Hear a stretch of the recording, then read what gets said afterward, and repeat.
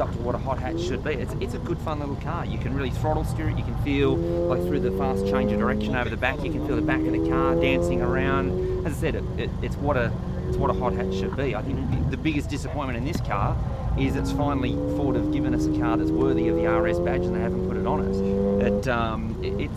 It does everything right. Probably it'd be nice if the engine had a few more revs to play with. Sort of 6.5, it sort of dies off. You'd like it to sort of, I suppose, a true hot hatch probably revs to sort of 7.5 or thereabouts. But it's a lot of fun. It's got good initial turn in, and as I said, you can really use the throttle to help steer it and also steer it from the back. And as I said, for me, that's what a hot hatch should be.